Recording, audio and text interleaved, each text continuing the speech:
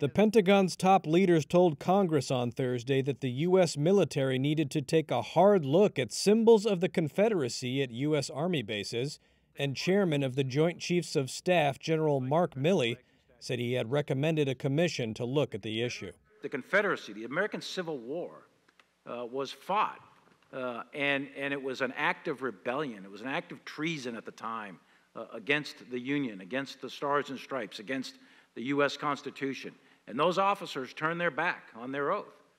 Now, some have a different view of that. Some think it's heritage.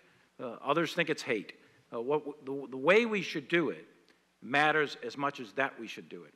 So we need to take a hard look at the bases, the statues, the names, all of this stuff.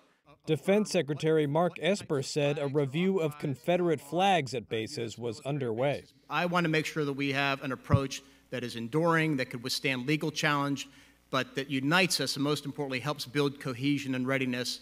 And again, that process is underway. General Milley's comments in particular could put him on a collision course with President Donald Trump, who has favored keeping the names of 10 military bases from Virginia to Texas that are named for Confederate military leaders. 43% of the United States military are minorities.